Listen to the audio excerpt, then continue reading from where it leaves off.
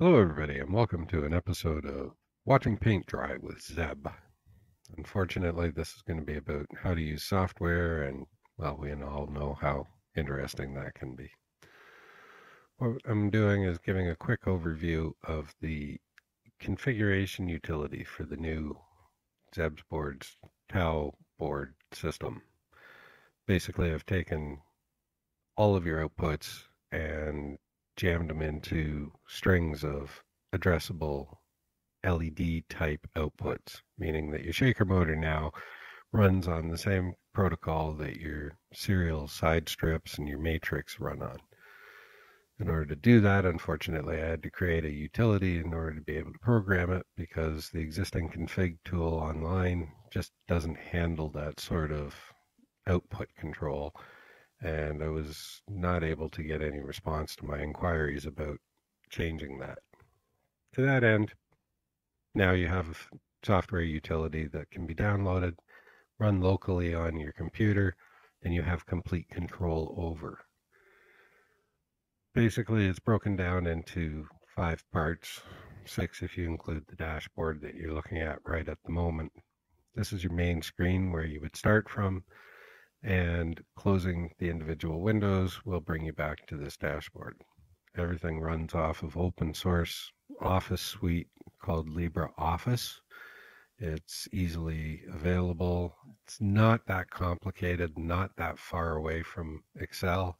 And to be honest, outside of making any modifications to the software package itself, there's really no need for anybody to worry about whether or not they're able to use Excel or Office.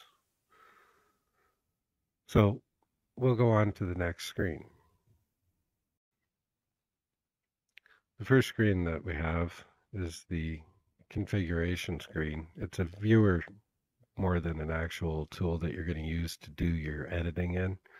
This is just a simple, easy way for you to see what it is that you've already got configured, what you have set up, what outputs you're utilizing, and give you basically a sneak preview of what your end result is going to be.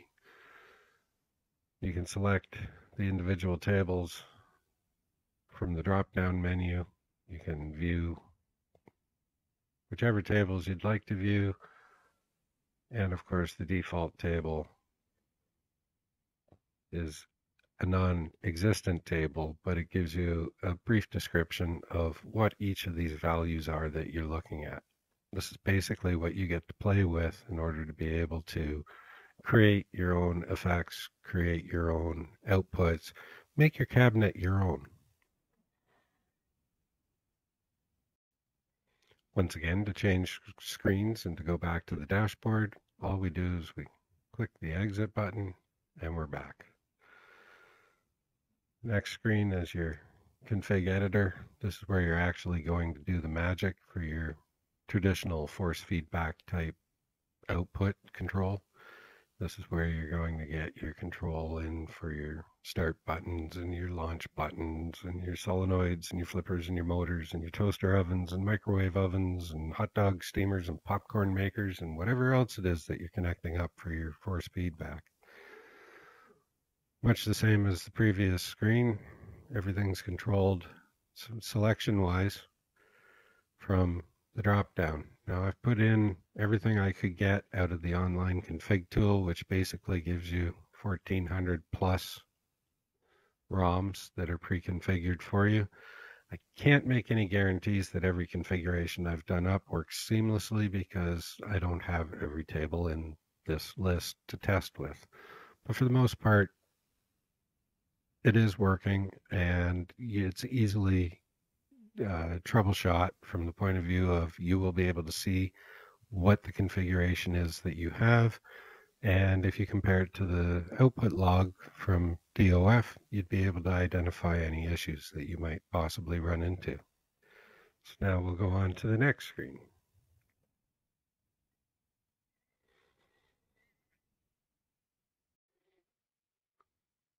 So the next screen is much the same as the last one we looked at, except this is dedicated to your actual serial addressable lighting outputs.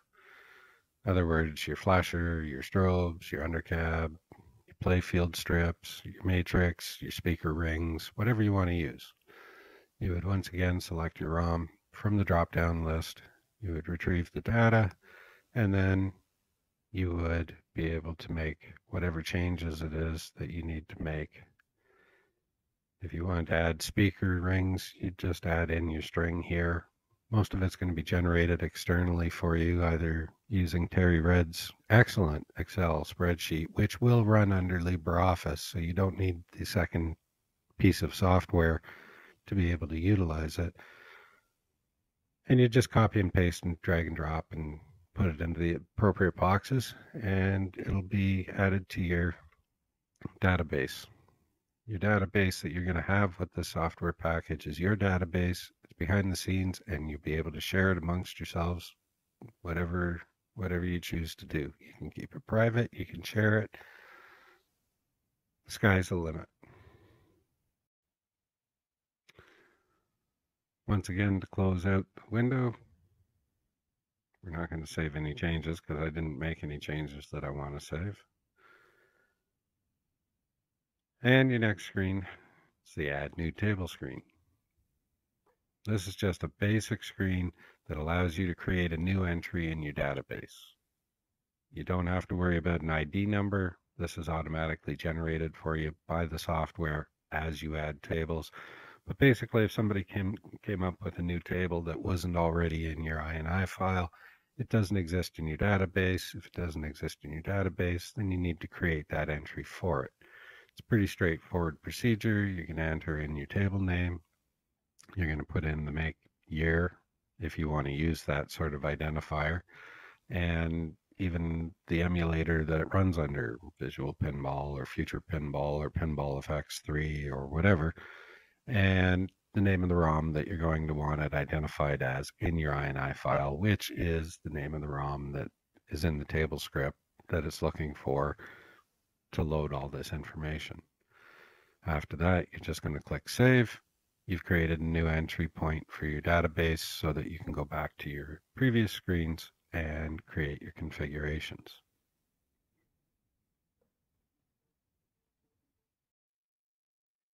And finally, we have where the screen where all the magic actually happens, and that is the file generation screen. This one's pretty straightforward. You have a series of steps here to generate your config file that you're going to drag and drop into your direct output folder. You have an area for generating your cabinet config file, which honestly, if you're only ever going to use what you initially install in the system for lighting, you'll only ever have to create that once. If you decided down the road you wanted to add to it, for example, if you had serial side strips and a matrix and then you wanted to add speakers, well, down here you'd put in your speakers. You'd put in how many LEDs that your speaker rings have that you want to use. You'd pick the direction that they're running, and then you just regenerate your cabinet XML file and overwrite the one that you already have in your direct output folder. It's as simple as that. No more complicated math or having to figure out directions. I've basically tried to strip it down to be as easily used as possible.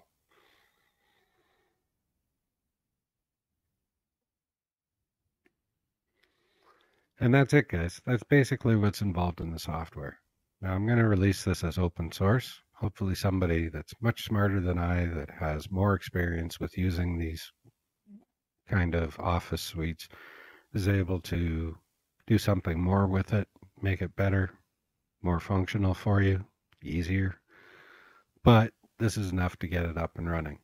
It's not as complicated as it looks, and I'm going to do a series of individual videos on how to use each of these screens and go in a little more in depth as to how all of this works. I wanted everybody to be able to see what's involved in using the new board before they make purchases of the new board. It is going to be as easy as using the online config tool, but you have more control over your individual cabinet by using this rather than that. Doesn't mean that you don't need the online config tool anymore. I found it very helpful to be able to download uh, configuration files from the existing online tool in order to use as a starting off and reference point to be able to generate my own configurations for my own system here. Sorry if this was boring. Hopefully I'll get a little bit more used to speaking to a computer screen with no feedback whatsoever, but at this point in time, I can only do what I can do because this isn't something I'm usually used to or actually very comfortable with. Anyways, thanks for your time. Thanks for watching. And I hope this generates a little bit of interest in this new board system that I've developed. Thanks again.